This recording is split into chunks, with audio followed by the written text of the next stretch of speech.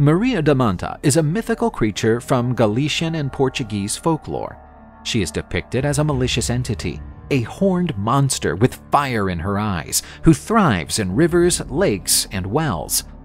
Legend has it that Maria da Manta appears to children who do not obey their parents or who go to bed too late.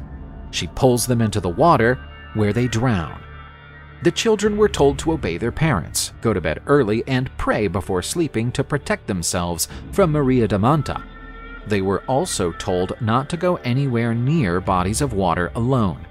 Many different stories abound regarding Maria da Manta, but one of the most enduring is of a young girl called Maria, who was particularly disobedient and refused to go to bed. Her mother warned her about Maria da Manta, but Maria paid no heed.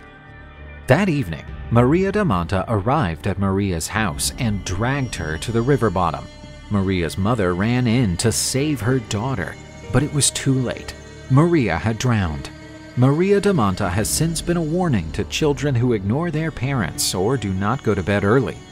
Even today, Maria da Manta's story is told in Portugal and Galicia to encourage children to be obedient and stay away from bodies of water on their own.